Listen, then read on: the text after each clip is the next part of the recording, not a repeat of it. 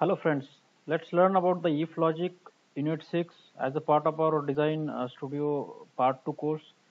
So in this video we will learn about the if logic, means how this can be used in and what is the use of this and what are the main means syntax of if logic.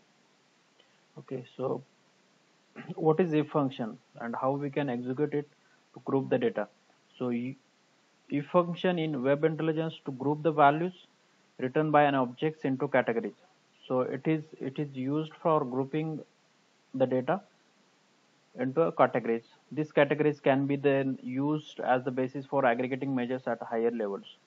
So let's see the syntax. Syntax is if boolean expression. This will be a condition, means whatever we wanted to check, and then the result of that condition will be if that condition is true, then this is the value. If true, we can use, and it is the if the condition is false, then this is the part which we can use.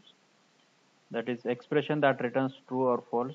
Value tree is the value written if the expression returns true, and value false is the value written if the expression returns false.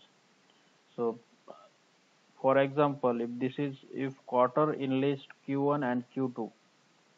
So Q1, Q2 is the quarter is this is the one condition in the first part.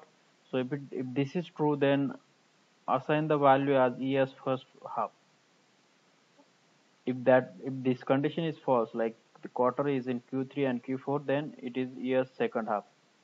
So this is use of if function to group the data into categories. So E as first half and second half is we can say as a categories.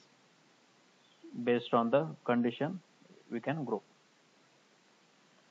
Now executing the if function to modify calculation behavior means we need to understand means how the calculation behavior we can change by using the if function.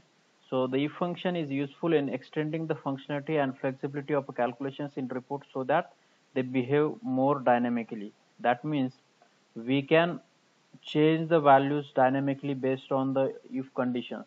Like suppose if object name is equal to true value, then measure will be a numerical value, and we can specify behavior of that particular measure, or else measure for behavior B.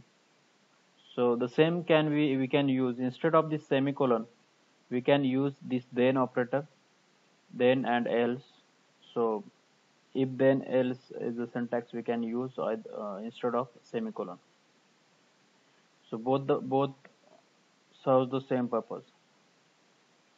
Now C means what is the how we can change the calculation behavior. So this is the condition if state is equal to California. So this is the Boolean expression. If this is true, then sales revenue into 1.05. So this is the calculation, means this whatever the sales revenue is, we are just multiplying by it with 1.05 value. So this will change the sales revenue value dynamically in the report. If the state is Colorado, then it will multiply by 1.1 to the sales revenue. And if the state is in list of this all these states, then the calculation means sales revenue will be multiplied by 1.15. And if this state is equal to this, then it will multiply sales revenue with 1.18. Okay.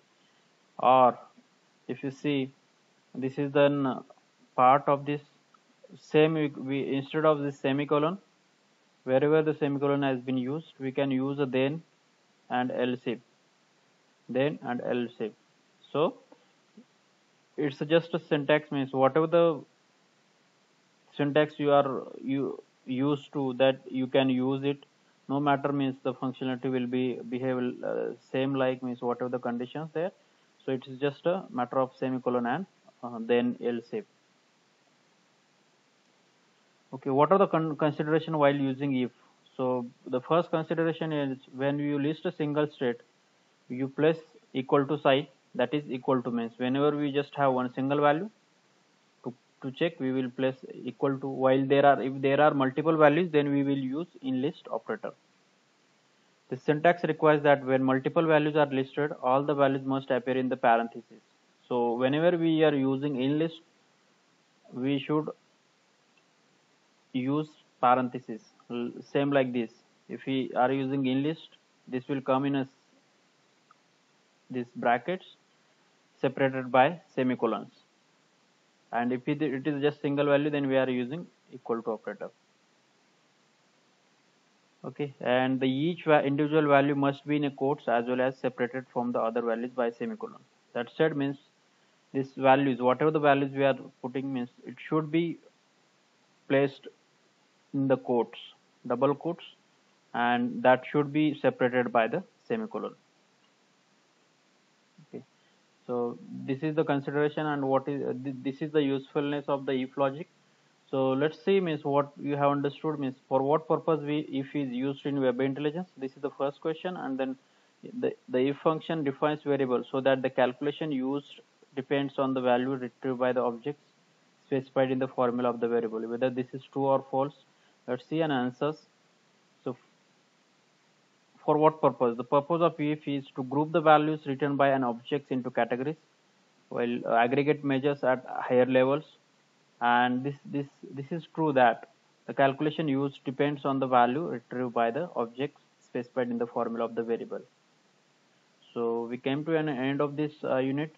I hope you have understood this. If you have any questions, then please post it in a comment section. I will happy to answer it. If you like my video, then please like it, and if you please subscribe to my channel as well. Thank you for watching.